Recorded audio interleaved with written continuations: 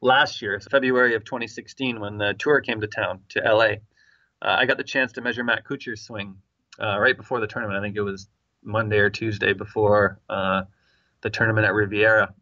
And he's a super nice guy. He got on the plate and hit some shots for us. And he came back to look at his swing after he'd hit some shots for us. And this was him at impact with a driver. So you can see on the Swing Catalyst plate, he has 41% of his pressure on his lead foot and 59% of his pressure on his trail foot at impact. I'd never seen anything that looked like that before. Wow. And so Matt Kuchar came back to me and says, "Hey, what do you think, man? What does it look like?" And I'm like, "Honestly, Matt, I have never seen anything that looks like this before."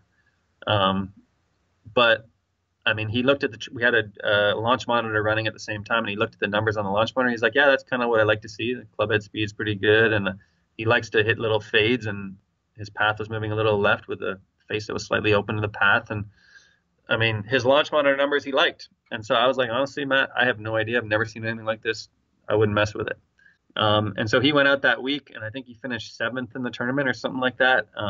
He gained a shot on the field with total driving that week. And Matt traditionally hasn't been the longest guy on tour. So in order to gain a shot on the field, you have to drive it pretty consistently and pretty straight at the distance he hits it to gain a shot on the field. So basically what this chart is telling you is with a driver at impact, the average PGA Tour player has 76% or 75.9% of their pressure on their front foot and 24% on their back foot, which makes sense, right? At impact, you want to have more pressure forward than backwards. I've heard 80-20. I've heard a whole bunch of different numbers. This is telling us with a driver, it's 75.9 and 24.1 on average.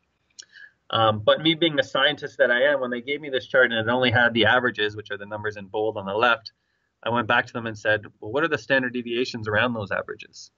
And so to me, if you want to be an educated consumer and anyone ever gives you averages for anything, ask them what the standard deviation is around those averages, because it'll help you interpret those numbers a lot better.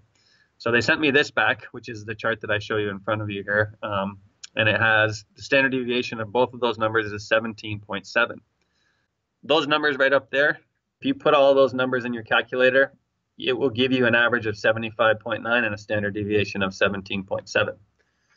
And so you can see that's a lot of variability. And so there's some guys on tour who have 99% of their pressure, almost 100% of their pressure on their lead foot at impact. And there are guys on the tour that'll have less than 50% of their pressure on their lead foot at impact. And this guy and this guy are both making their living playing this game at the highest level. So there's something that's working about doing that.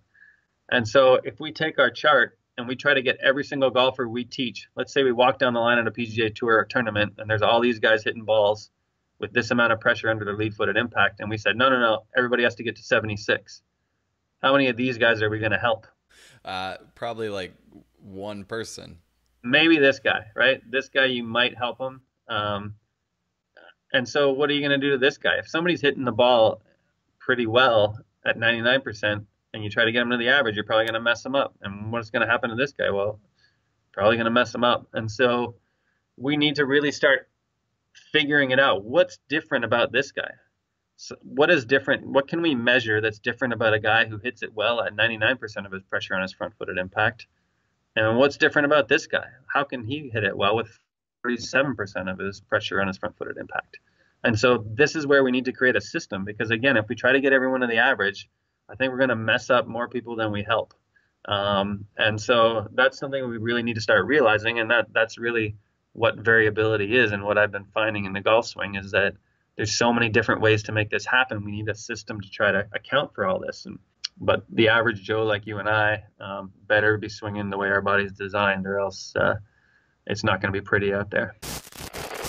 I hope that you enjoyed this quick preview for one of our sessions from the Golf Swing Summit. If you enjoyed this, plus you want to get a bunch of other education from some of the top instructors and biomechanists on what they do and why, check out thegolfswingsummit.com. This is an awesome opportunity to take a look at what's going on inside the minds of some of the leaders in the field.